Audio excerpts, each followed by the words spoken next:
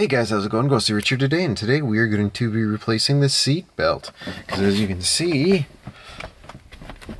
it is gone. The airbag went off in it. So, to do this, first thing we need to do is get at the screw for up here, because there's going to be a bolt back here. So if you look right here, you need to pop this out. Now, you can usually use just a panel popping tool. For me, it's not so bad because for me, one of the hooks are actually broken already on it. Later on, I'll either order a couple of these off eBay or just order some in general. And the next thing to do is get your Torx out and take out the Torx bolt right here. After you do that and you remove that Torx bolt up here, you're gonna see how this has got a lip on it. Let's see if we can give you another camera angle. You're gonna separate the lip like this. Get your hands in here.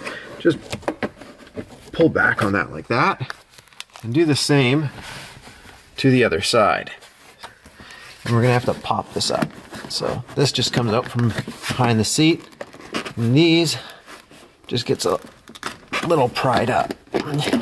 But basically what you're gonna have to do, we're gonna leave it right here for a sec, but you can either come out from around here, but we need to loosen this trim panel from right here. After we do that, we're gonna come over to the front. You're gonna see it comes up once again, just like this around this one. Just grab and just like that, just pops off. This just slips out from around here. This is very tight right now because my seatbelt is locked solid. So, as you can see, we can see our seatbelt bolt right there, or at least one of them. See the hook? All you're doing is you work it out like that. You squeeze it, and then this piece is free. So after it's free, we can get it out of here. The next thing that we need to do is unlatch this piece. After you get that piece, hold this one up, slide your seat forward, and go to the back seat again. After we get there,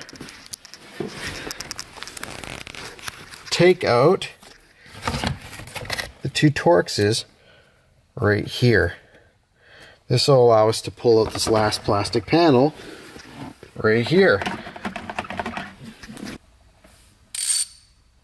So it's a triple square, and it is a 10mm. After you pulled that triple square bolt out, it's just sitting right here, the seatbelt. Leave it in here for right now. Also, I managed to get this all the way off now that that's loose. Next thing we're going to do is pop this one out. And again, just pop it out like you pop the other one out. All you do is you slide your fingers around the edge, pop, slide it around the edge, pop. So it's nice and just sitting right here. We can now move our way lower, and you'll see that it's just sitting in. There we go, the whole thing's exposed. You can see this is right here, which we will have to take care of afterwards. This is your loop back. But first, right here, just like you took out with the one up top that was up here, we're going to remove the triple square that's down here, and then the belt will be free. Then we'll loosen these two that are right here. There's one here and one on the other side, and this will allow us to loop the seatbelt off. Once you loosen the seatbelt, take a hook pick like so, and you're just going to get underneath there. You're just going to lift the safety tab, which is right here. And after you lift it, it should just come right out of the airbag. But yes, I'm going to be cautious. Oh, no, there it is. Perfect. After you pop that orange tab up with the hook pick, you'll see these little black duck tabs on the side. You'll have to squeeze them with both sides, and then it'll just slip right out of the passenger side airbag. Ooh, that sounds beautiful. So, now that we know that this seat belt is done, now we'll grab our Torx, loosen.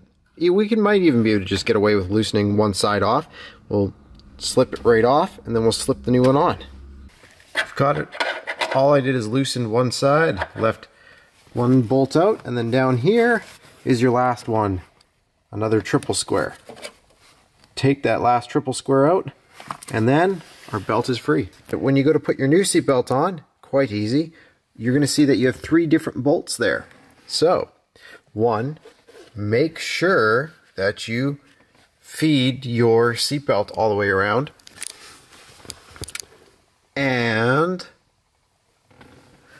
the little bolt right here is for right here.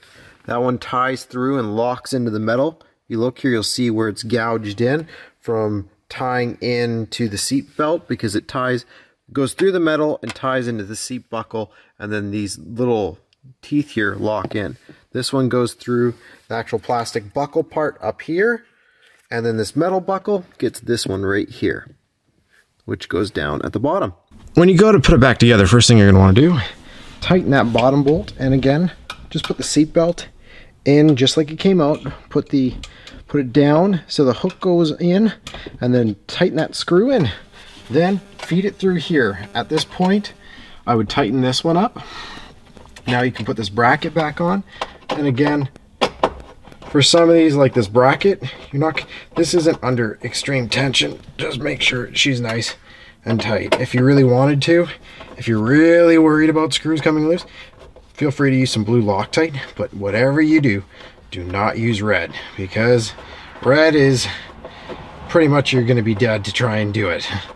After we've tightened this, and you've tightened these 2 bolts, now we can feed this clip through that black trim piece that's going to go up here, and then we can put that off to the side. Just remember to put that black trim piece through before you bolt that bolt on, because if you don't put the black trim piece through, then you'll have to loosen it to put it through. Next thing to do is you'll move this all the way up. Make sure that it gets all the way up. Move this one all the way up, and then we can put that on and make sure that square right there goes into that square. After you get this put in, you should be able to squish, move this up and down, and it'll move that buckle up and down. And then from there, down there, tighten that screw up.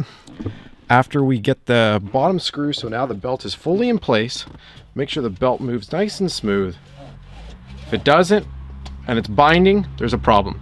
This one, as you can see, she's just going like she does.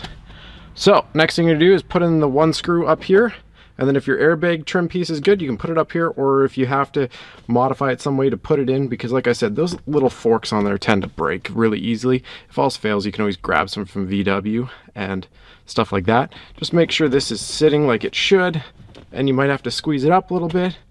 But yeah, that's it. And then from here, we're going to put on this next trim piece so we can put the 2 screws on the bottom. When you go to put in this piece, I like to clip it in down here and then sink it in all the way around, grab it from the bottom and pull up, and it'll slip in and nicely in here. Go up until you line up with those screw holes, and then put those 2 screws in.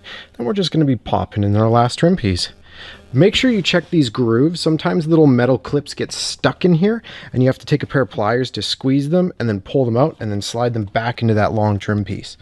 Those clips look like this. I already pulled one out, but yeah, if they get stuck in there, that's how you get it out. Make sure that little door opens. Put it around the seatbelt as it goes down. Flip it up and just sink it in. And make sure that when you come down to this, remember, these kind of fold in like that. They go down and then they fold in. They don't actually just like go underneath or anything. They actually slide in.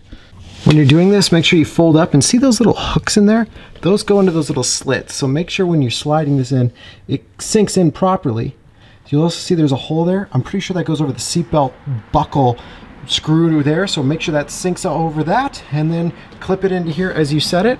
And then when you're putting these in, like I said, make sure these fold in first like that, and then countersink it in. Because if you countersink it in too easily, it could be a little bit more fun. And don't worry, these are pretty flexible.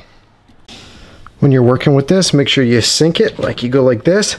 You sink that corner in like that, and then you push it in, and you'll see the seam meets up nice. Lift it over, make sure those hooks line up like so, and then